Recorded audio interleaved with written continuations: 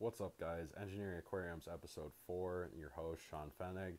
We're going to talk about timeline to setting up your tank, start to finish, what you guys should be looking at. So if you have any questions, comments, concerns, or answers for people in the comment section, drop those down at any time during the video. Hit that like button, give me a subscribe. Keep up on these videos. And welcome to episode 4, timeline for your fish tank. I personally think that no person starting in the hobby should have a tank from when they decide they want a tank to when their tank has a fish in it. That timeline should be 3 months or longer for anyone who is new in the hobby. Anyone who knows what they're doing, go for it.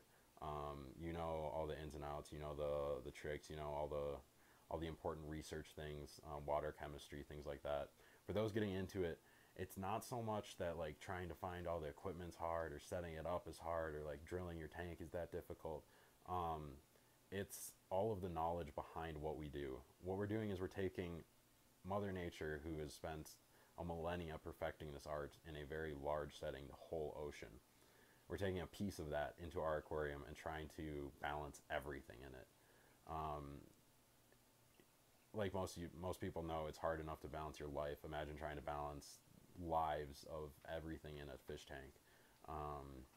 It's crazy. So get that research down, get that solid knowledge, learn what the nitrogen cycle is, learn about calcium alkalinity balances, the importance magnesium plays, learn about proper feeding amounts, learn about high nitrates, high phosphates, how to fix those types of issues.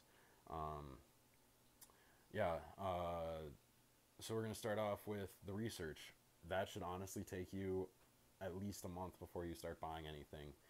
If nothing else, look up what you need for a tank. We'll talk about that in some of these future videos. Then look up reviews. I personally can say that the stuff on my tank I'm pretty happy with right now. I would have gone with some LED lights, but I still haven't been able to find any cheap ones online, so I'm still happy with my light. My power head, there's a new one that just came out. It's 1,000 gallons per hour. It's Wi-Fi controllable. That one's pretty interesting, but I would have needed two, so it would have costed more. So I'm happy with almost everything I have. If you guys didn't catch any of my previous videos and you want to know what I would recommend for a certain thing, especially given a certain budget, I can definitely help you with that. I would have liked a little nicer of a skimmer, which I'll definitely be upgrading here pretty soon. But a little low on funds right now, between jobs kind of thing. So do your research, look into the customer service, ask people on YouTube, do YouTube research. That's one of my favorite, was I just sat in front of the computer and just watched videos all day of cool tanks with people talking over them like this one.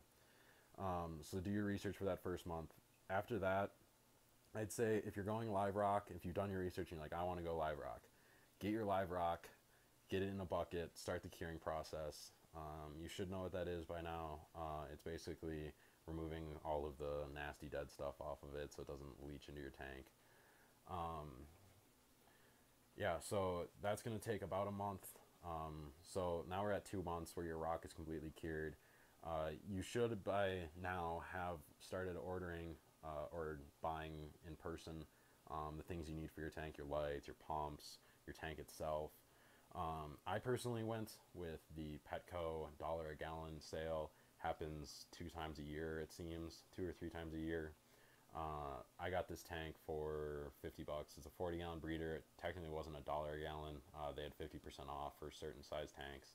Kind of a rip-off, but Petco's got to make money, so can't be that mad. So get all your equipment.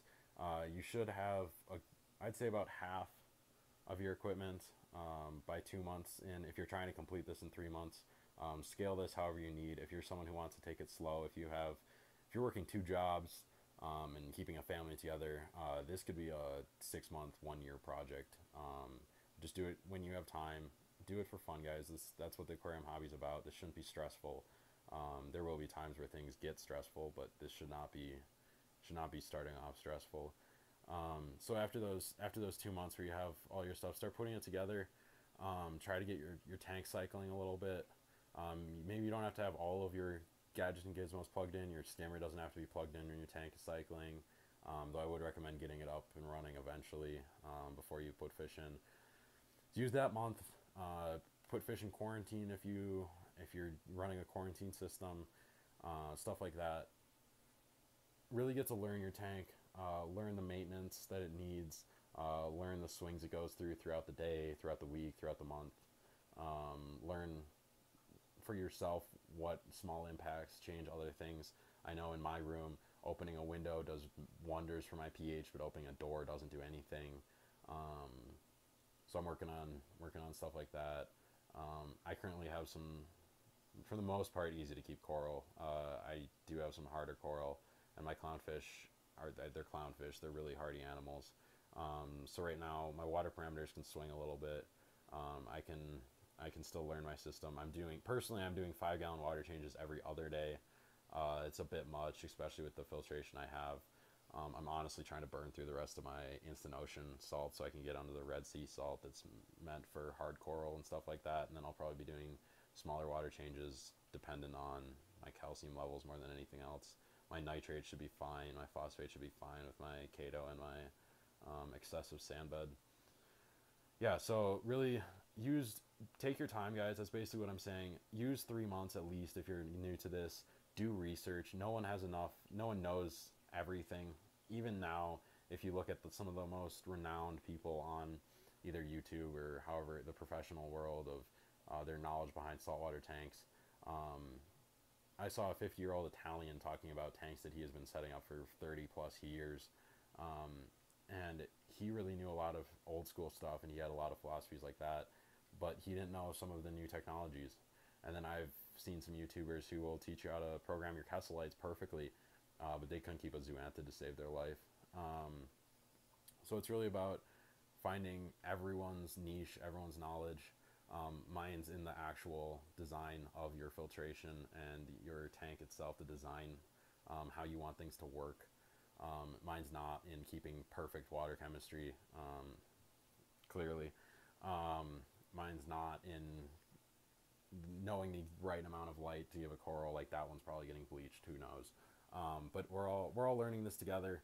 It's a learning experience. That's part of the fun, finding out new and enjoyable things in the hobby. Some people don't start off with a quarantine tank and they never need one, and they learn that they never need one. And some people start off without one and they have 25 fish die in the first month. I don't know why you have 25 fish in your tank in the first month, but I've seen it. And then all they do is quarantine all their fish from then on out. So it's all about learning. It's about finding what you guys do. Keep doing what you guys do. Engineer your aquariums for you. That's why we're in this hobby. See you guys around. Drop the likes, drop the comments, hit that subscribe button. Appreciate all the support. We'll see you on episode 5.